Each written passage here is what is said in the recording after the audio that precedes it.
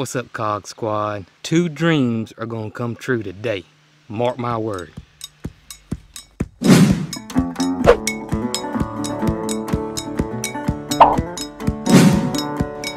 What is up, guys? Jason over here at Cog Hill Farm.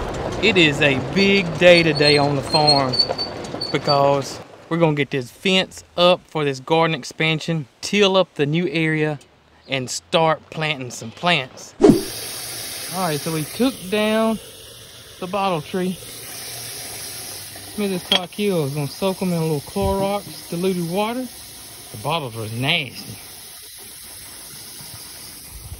Then we probably gonna relocate it. So as y'all know, if not, get some of y'all caught up to speed, we are expanding our garden. It's gonna be pretty much twice the size that it is now, which is roughly 35 by 35 or 40 by 40. We recently got 2 big loads of topsoil dumped here because this area was a little low and wet. Mrs. Cog Hill came through with her tractor, spreaded all the topsoil out.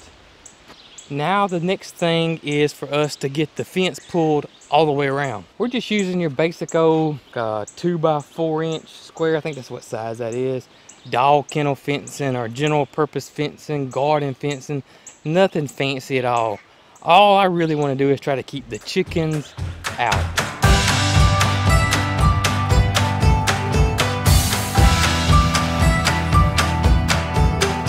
If you ever feel like you need to work out that upper body, or your arms feel puny, and get you about 25-30 posts and drive them in the ground.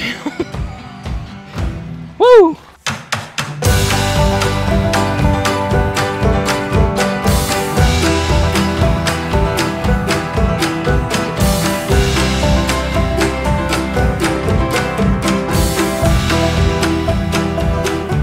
Y'all, I didn't think I'd ever see this day. So we got the fence in. I'm happy about. We went ahead and put our cattle panels in the garden because I'm going to use them instead of just walking all the way around with them. We went ahead and put them in there. But man, I can't tell you how much bigger this garden is now. Holy cow, I am beyond stoked.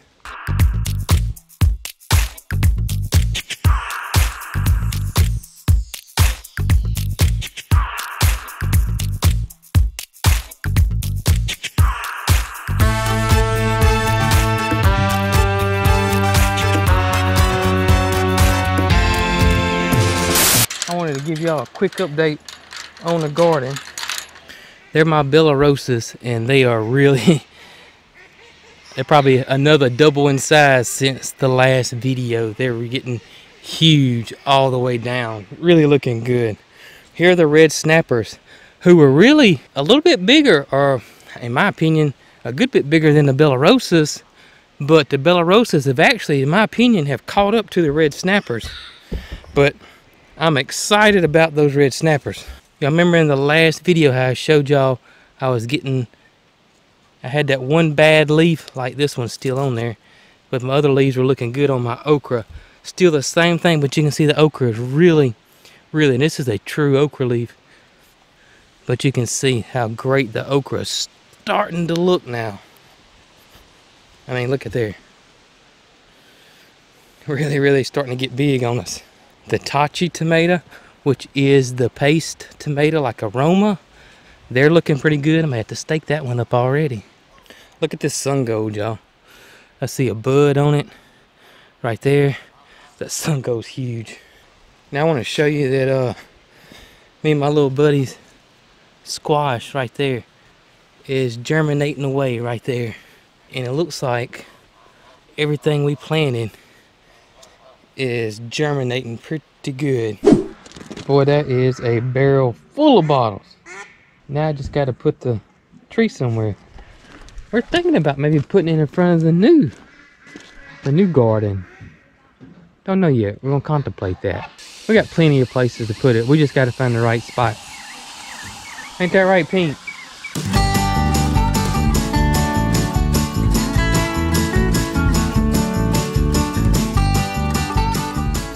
Got it tilled up, so hopefully tomorrow you'll try to get it planted. So let's go and skip to tomorrow. The next day. All right, so it is the next day. We're fixing to get started in the garden. Let's get our plow and stuff out. And check this out. I officially got the garden shack of Cog Hill. This building has been many things. Nothing's ever really turned out. It always ends up being just a hodgepodge of storage, but not anymore. It is the official garden shack of Cog Hill. All my stuff's in here. Everything that I use for the garden, it's all in here. Everything, just whatever I use for the garden is now in my garden shack. So I cannot tell you how happy this makes me to be able to come to one spot, get something I need. It's all here, it's all organized. Whew, I've been needing this for a while. All right, we gotta get both our horse plows. That way we can lay our drip irrigation down and get this garden started.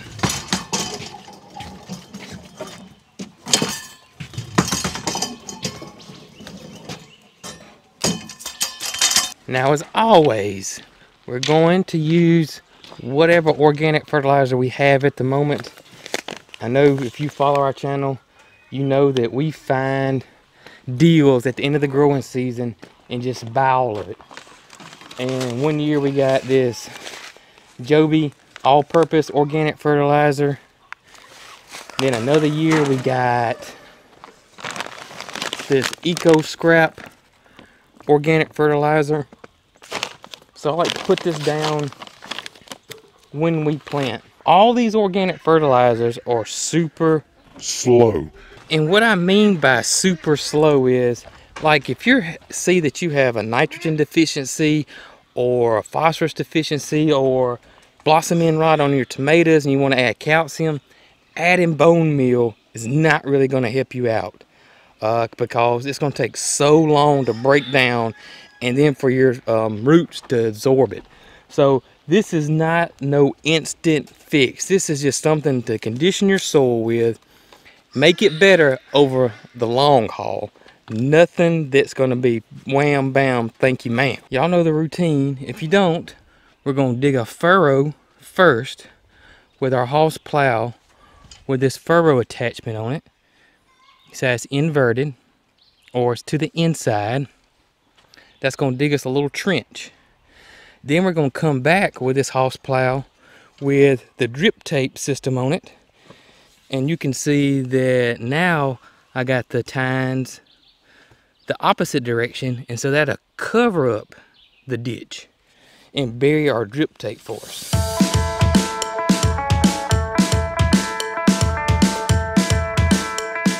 So basically, today you can say 2 dreams have come true. I've been dreaming of a way bigger garden and I finally got it. Mary Carl's been dreaming of a flower garden, and so she's finally gonna get that. If you want your kids to get involved in gardening, let them be a part of it. I could use all this space for more vegetables, but she's been wanting a flower garden of her own for several years, and we've tried it in different areas and nothing's ever worked because I just didn't have the space and the proper place to do it. I got it now, so I'm going to sacrifice, you know, 3 or 4 rows just for flower. We could plant another row of melon. There's so much stuff we could do, but she's been wanting that flower garden and she's so excited, and she helps me out in this garden all the time because she's a part of it. I let her pick out where we're going to plant stuff. I let her try to push the plow. You know, that's the thing is let your kids be a part of it. And so if you do have to sacrifice a couple of rows for something they want to plant, so be it. There's no harm in it. And in the long run, you'll be better off and they'll be better off. We're fixing to plant our cantaloupes and our pole beans. Get them in the ground, then we're going to get started on that flower garden.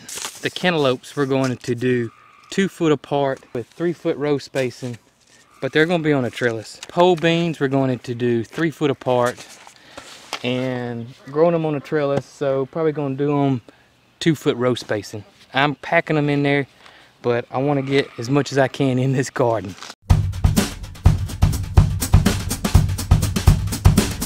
Next up is going to be the flower garden. We're going to start off with the cherry sunflowers. Travis at Hoss Tools wanted us to try these chocolate cherry sunflowers.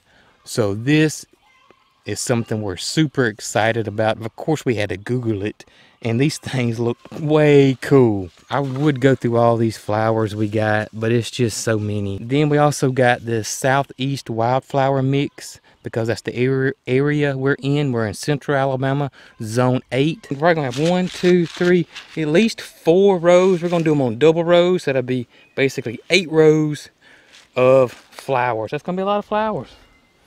All right, you ready? Let's plant them.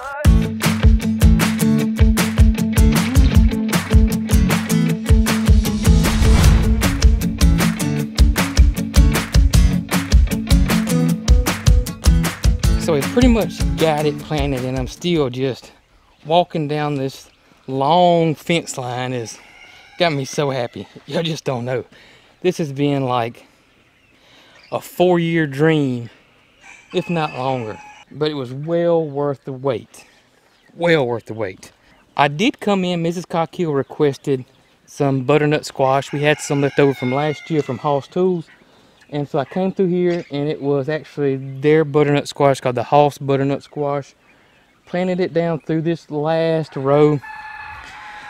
And now all we got left really are these tomato seedlings that we started inside. Y'all know how I start my seeds inside under my LED shop light. Those are ready to be planted. We're gonna pull this lettuce up, harvest it because it's ready to go. We'll have this for lunch and dinner for the next few days. And we're gonna plant a row of tomatoes right in here. Bad thing about these tomatoes is I totally forgot to label them. It's gonna be kind of a guessing game as to what they are. I know it was some red snappers. I know it was some Belarusas. I had some fans of the channel send me some seeds. I planted some of those. All right, here are tomatoes we started inside, and we're gonna have a mess of tomatoes because that'll give us 1, 2, 3, 4 rows of tomatoes. But that's what we love. That's what we love. I can't stress that enough. Y'all have heard me say it time and time again. Plant what you love. Don't plant something because it's cool or it's pretty or it's the end thing to do, because you end up not eating it. Y'all look at him. Old girl been working.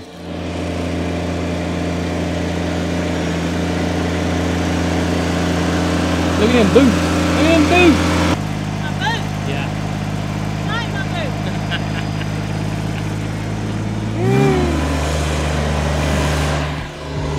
Let's get these maters in the ground.